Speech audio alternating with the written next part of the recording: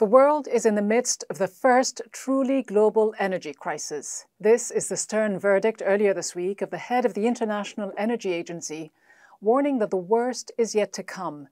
The other issue that's been pressuring markets today, rising energy prices. It's playing a big part of the stock sell-off today, especially overseas.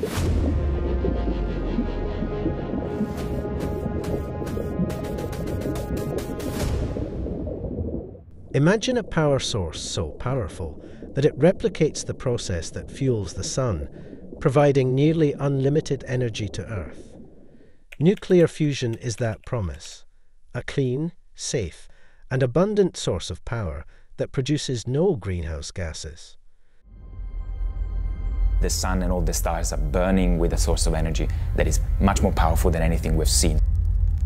That source of energy is clean, it's safe, it's limitless. Fusion is the ultimate source of energy for humanity. We are building a device called a Stellartor, which by means of a magnetic field can contain a plasma and replicate the conditions necessary to achieve that fusion reaction. For many decades, fusion was the dream of scientists and engineers, but today companies and researchers around the world are racing to make it a reality. One startup at the forefront of this effort is Proxima Fusion, a German company aiming to build the first generation of fusion power plants. Proxima Fusion describes itself as Europe's fastest-growing fusion startup, combining cutting-edge research with a vision for an energy revolution. Their approach is based on a special kind of device called a Stellartor, which could be the clearest path to putting fusion energy on the grid.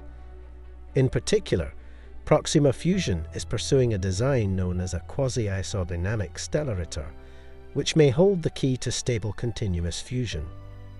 The goal is ambitious: harness the same power that heats the sun to light our homes and power our cities. It produces enormous energy from tiny amounts of fuel and generates virtually no greenhouse gases. The fuel for fusion, isotopes of hydrogen found in water, is practically limitless on Earth. A single fusion reaction releases millions of times more energy per gram of fuel than burning fossil fuels.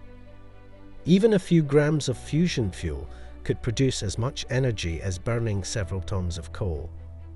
Crucially, fusion does not produce carbon dioxide or other air pollutants, making it a climate-friendly option.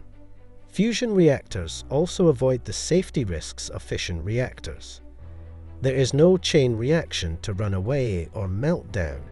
If anything goes wrong, the fusion process simply stops. The only radioactive byproducts from fusion are relatively short-lived compared to the long-lived waste from fission. All these benefits make fusion a compelling goal for meeting future energy demands, which is why companies like Proxima Fusion are racing to make fusion power plants a reality. Nuclear fusion is the process of combining light atomic nuclei to form heavier ones, releasing energy because some mass is converted into energy, as Einstein's famous E equals mc caret 2 explains. The most practical fusion reaction on Earth is between two isotopes of hydrogen, deuterium and tritium, which fuse together to produce a helium nucleus, a neutron, and a burst of energy. Achieving fusion requires extremely high temperatures, on the order of 100 million degrees Celsius, turning the gas into a plasma of charged particles. At these temperatures, the hydrogen nuclei move fast enough to overcome their electrical repulsion and fuse when they collide. To hold and heat this plasma, researchers use powerful magnetic fields or extremely intense lasers. Magnetic confinement fusion, as in Tokamax and Stellartor reactors, and inertial confinement fusion, using lasers, are the two main approaches being pursued. The main scientific challenge is keeping the plasma hot and dense enough for long enough that the energy output from fusion exceeds the energy input. Proxima Fusion is tackling this challenge by developing advanced magnetic confinement technology and designs to hold and heat the plasma efficiently. fusion research has made remarkable progress, but significant challenges remain before it can become a practical energy source.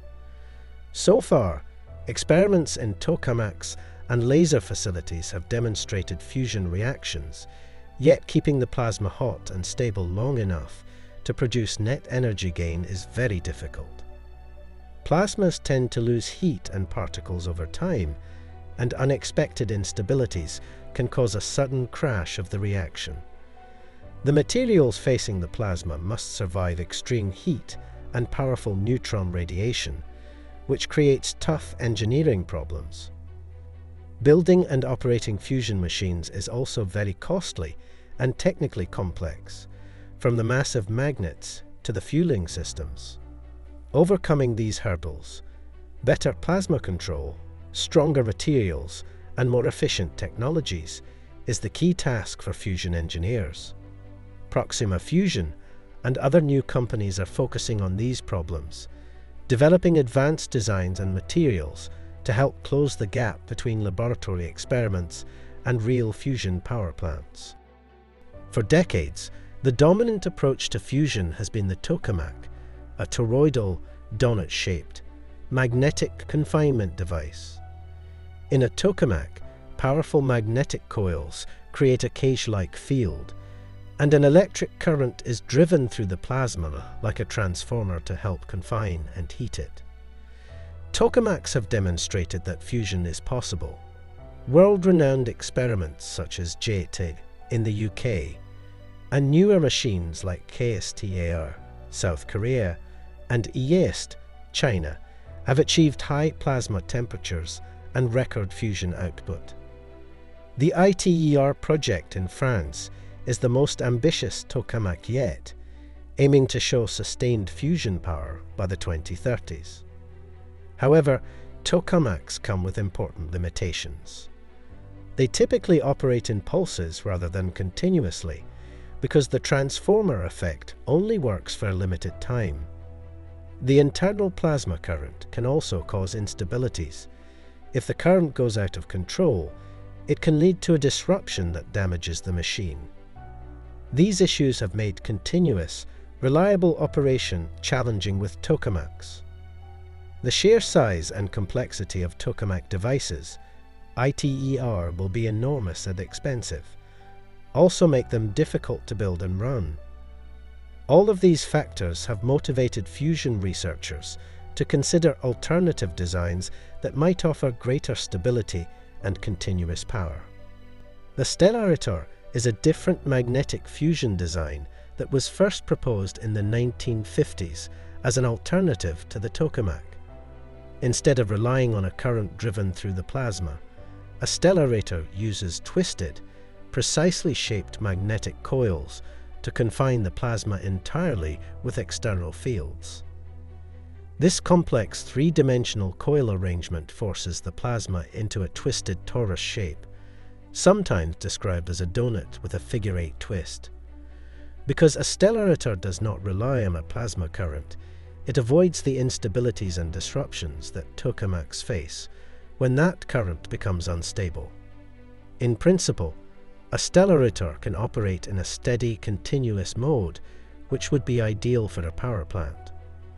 Early Stellartors struggled with plasma leakage and confining the heat for long durations, but advances in design and computation have improved this dramatically. Today's Stellartors, like the Wendelstein 7X in Germany, have shown that it is possible to achieve very long plasma pulses with good performance. These successes have renewed interest in Stellartors as a promising path to continuous fusion power. This continuous, stable operation is a key advantage for power generation. The Wendelstein 7X experiment demonstrated the benefits of the QI approach, and Proxima Fusion is using those insights to design its own QI-based reactors. By combining the QI concept with modern tools, Proxima aims to achieve a stable fusion plasma that can be maintained for as long as needed to generate electricity. A key technology behind Proxima Fusion's designs is the use of high-temperature superconducting (HTS) magnets. These are advanced magnets made from materials that become superconducting at higher temperatures than traditional magnets, allowing them to carry extremely strong currents without resistance. The main advantage of HTS magnets is that they can produce much stronger magnetic fields in a smaller space. Stronger fields improve plasma confinement, meaning Proxima can design a Stellartor reactor that is physically smaller and more efficient than older designs. In other words, for the same power output, a compact reactor can be built, cutting down the size, cost, and materials needed. Additionally, because HTS operates at higher cooling temperatures, for example, using liquid nitrogen or simple cryocoolers rather than liquid helium, the engineering of the cooling system is simpler. Proxima Fusion is actively developing and testing HTS magnet technology.